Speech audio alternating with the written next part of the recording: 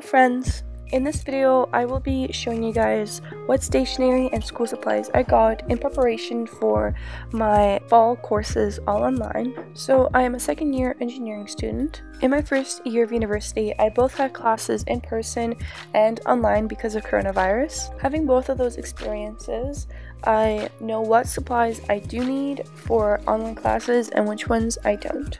In preparation for this video, I'm making Bologna coffee. I'm sure you guys know all about it since it took the internet by storm a few months ago on TikTok. I personally did not love this trend as much as everyone else did, but I think it is nice to have once in a while.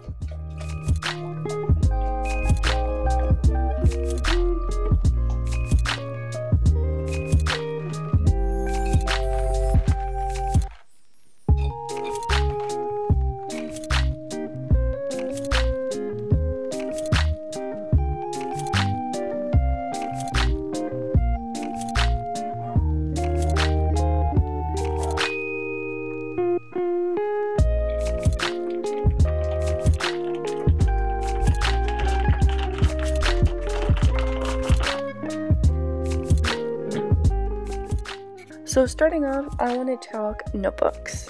My all-time favorites are the 5-star notebooks. I find the one subject notebook with 200 pages is just perfect for me. For this school year, I decided to get both a grid notebook and a line notebook.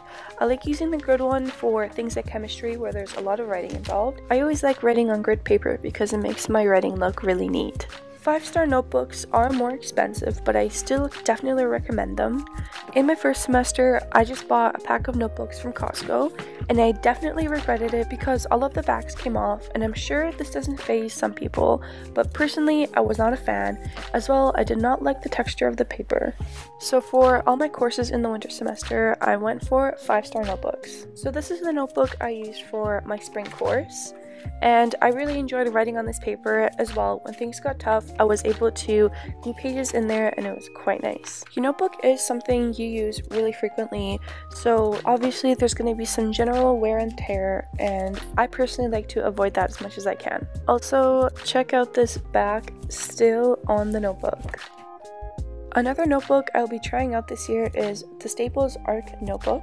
If you guys have seen any of my other videos, then you've probably heard me talk about this in my Happy Planner video. The great thing about this notebook is that it acts like a binder at the same time as being a notebook. You can take out the pages with ease and put it back in.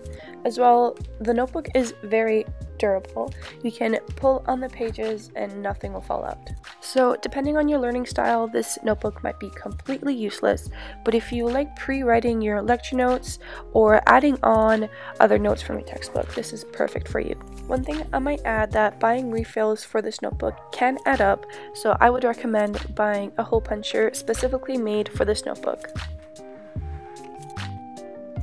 Another notebook I was introduced to this year was the Campus notebook. This is essentially the exact same idea as the Arc notebook, but done differently. This notebook is slightly smaller in size and thinner, and it also fits less paper. Initially, I intended to buy a notebook with a 60-page capacity, and on accident, I purchased a 25 capacity notebook.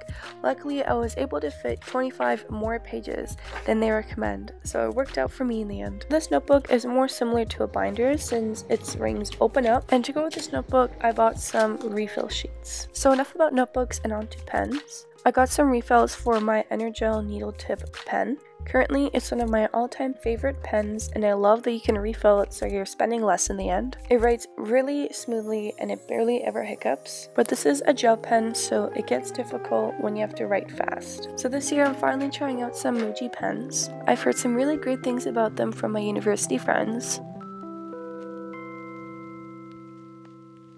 As of right now, I really like how they write. They're really smooth and they have really nice color to them. So this was the first time I was trying a 0.38 pen, and it was scratchier than I expected, but it does make sense. Nonetheless, it was really smooth and I did like how thin the letters were. So I didn't just stop at regular Muji pens, I also got colorful Muji pens. In the time of filming this, I didn't realize how blurry all my footage got, so that was really disappointing, but all of the colors turned out really pretty. I was not a fan of this one though. I thought it wasn't too accurate, but other than that, I really liked them.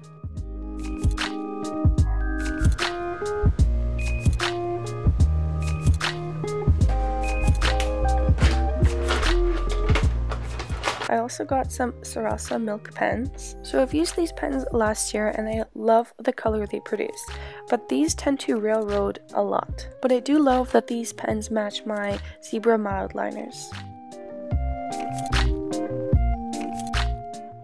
And obviously I had to get whiteout. I got this huge pack for sale at Costco, and I go through these super fast. I've tried out a few brands and the Bic Whiteout is so far my favorite. It goes on smoothly and it's very dry. So this was all of my new stationery I got for the upcoming school year. I hope you guys enjoyed this video and I'll see you guys next time.